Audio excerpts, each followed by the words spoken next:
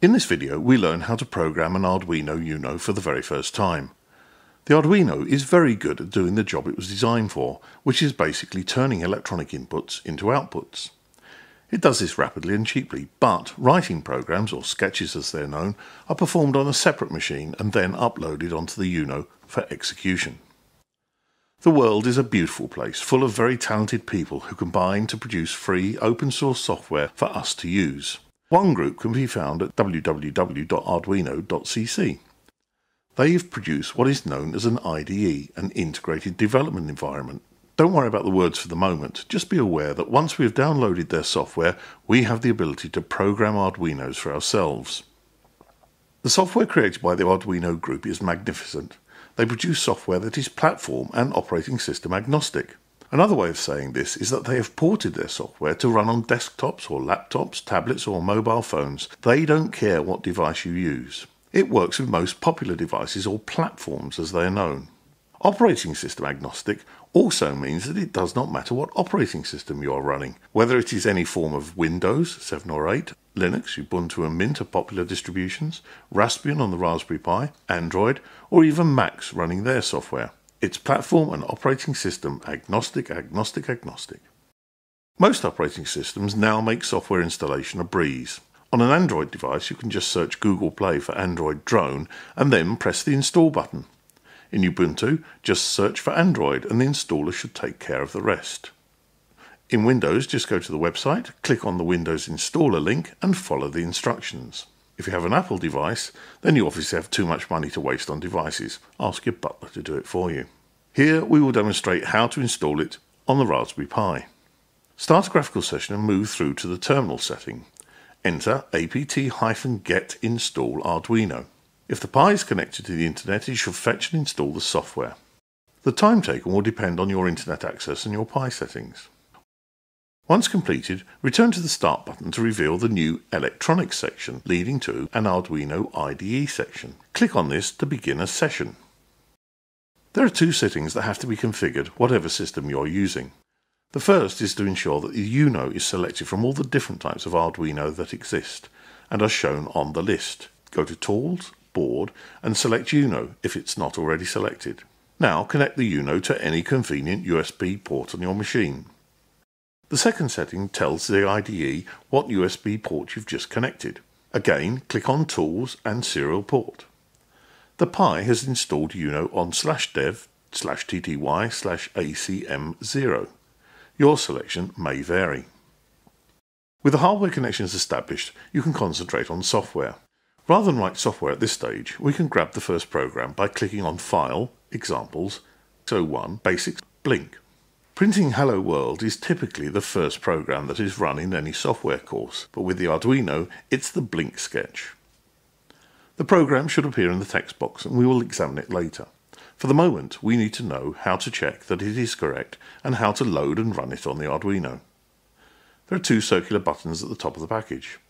Click the first tick box to verify that the code is correct. It should be.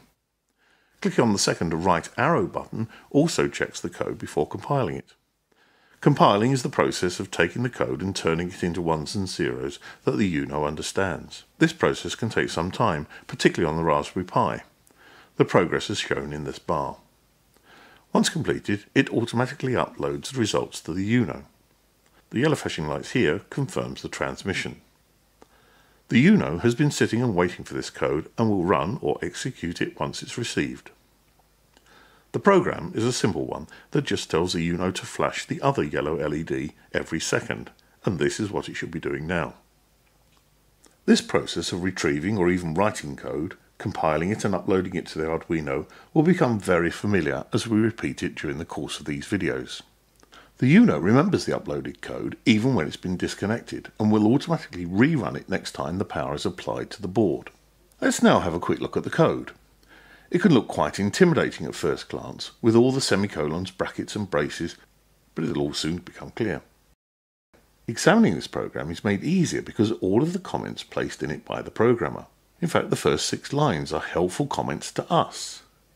The /* and */ surrounding the block comments tells the compiler to ignore these multiple lines, as they are not written for the Uno. Comments on single lines begin with double slash. They can appear at the start of the line or midway, like here, here and here. The compiler again ignores anything on a line after double slash. Fully understanding the rest of the program at this stage does not matter, but we'll quickly go through it and it will soon become familiar shortly. So the first real programming line sets LED to 13. The comment on the lines above explains that pin 13 is also connected to the yellow LED wishing earlier. Notice that the line finishes with a semicolon. Although this has been mentioned now, you will forget to place a semicolon at the end of the line of one of your programs at some time shortly. Everybody does. Once any values are established, there are only two parts to any Uno program. These were referred to in the previous video. Part 1, the setup, configures the Arduino pins as either inputs or outputs. Part 2 is the program that continually loops thereafter. It's worth looking at the general format here and now, as it will occur time and time again, and using the wrong brackets, or missing a bracket, will be another source of programming error. To distinguish, we need to use the term bracket and curly braces. So we have void set up a pair of brackets followed by a pair of curly braces, and the same for void loop. The two parts of the program fit into these sections. As we only need to flash the LED on pin 13 here, the setup is fairly simple.